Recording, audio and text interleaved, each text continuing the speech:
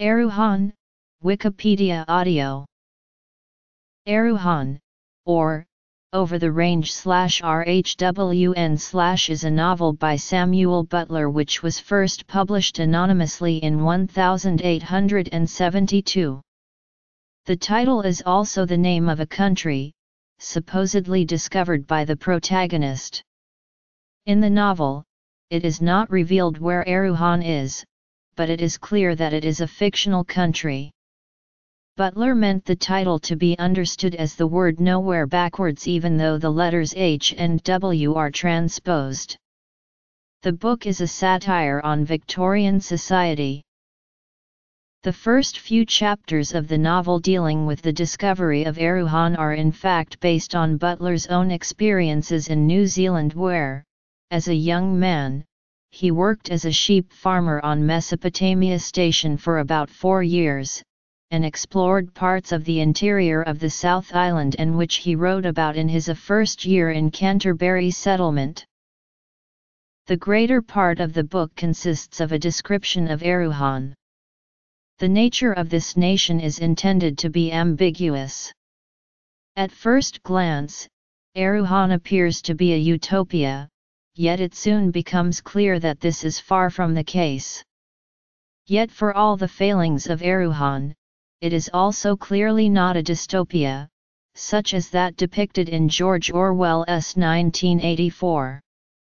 As a satirical utopia, Erewhon has sometimes been compared to Gulliver's Travels, a classic novel by Jonathan Swift. The image of utopia in this latter case also bears strong parallels with the self-view of the British Empire at the time. It can also be compared to the William Morris novel, News from Nowhere. Content: Erewhon satirizes various aspects of Victorian society, including criminal punishment, religion, and anthropocentrism. For example, according to Erewhonian law, offenders are treated as if they were ill, whereas ill people are looked upon as criminals. Another feature of Erewhon is the absence of machines. This is due to the widely shared perception by the Erewhonians that they are potentially dangerous. This last aspect of Erewhon reveals the influence of Charles Darwin's evolution theory. Butler had read on the origin of species soon after it was published in 1859. Butler developed the 3 chapters of Erewhon that make up the Book of the Machines from a number of articles that he had contributed to the press, which had just begun publication in Christchurch, New Zealand, beginning with Darwin Among the Machines. Butler was the first to write about the possibility that machines might develop consciousness by Darwinian selection. Many dismissed this as a joke, but, in his preface to the second edition, Butler wrote, "I regret that reviewers have in some cases been inclined to treat the chapters on machines as an attempt to reduce Mr. Darwin's theory to an absurdity. Nothing could be further from my intention, and few things would be more distasteful to me than any attempt to laugh at Mr. Darwin."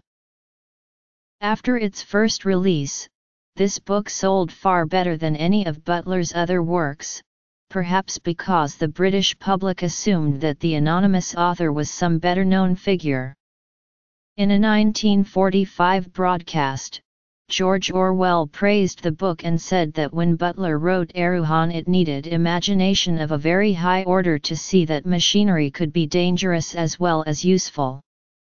He recommended the novel, though not its sequel, Erewhon Revisited. The French philosopher Gilles Deleuze used ideas from Butler's book at various points in the development of his philosophy of difference. In Difference and Repetition, Deleuze refers to what he calls ideas as Erewhon. Ideas are not concepts, he explains, but rather a form of eternally positive differential multiplicity, distinguished from the identity of concepts. Erewhon refers to the nomadic distributions that pertain to simulacra, which are not universals like the categories, nor are they the hic et nunc or nowhere, the diversity to which categories apply in representation.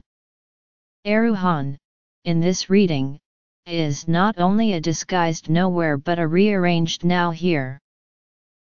In his collaboration with Felix Guattari, Anti-Oedipus, Deleuze draws on Butler's The Book of the Machines to go beyond the usual polemic between vitalism and mechanism as it relates to their concept of desiring machines.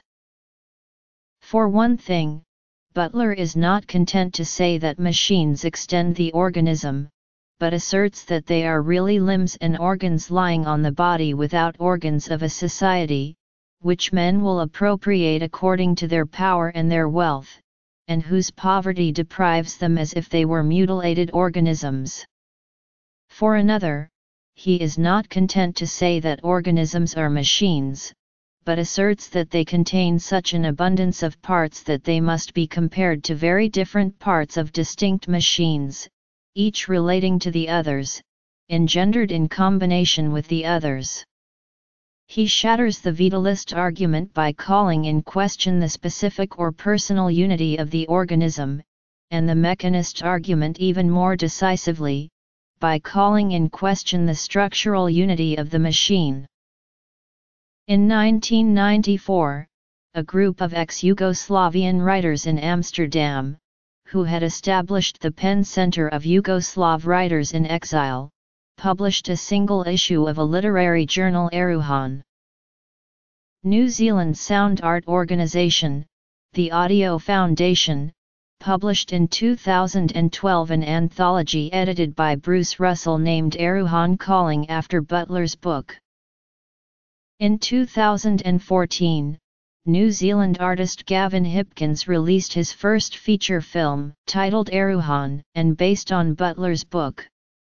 It premiered at the New Zealand International Film Festival and the Edinburgh Art Festival. The Book of the Machines. In Smile, the second episode of the 2017 season of Doctor Who, the Doctor and Bill explore a spaceship named Erewhon. Despite the slightly different spelling, the episode writer Frank Cottrell-Boyce confirmed that this was a reference to Butler's novel. Characters. Reception. Influence and legacy.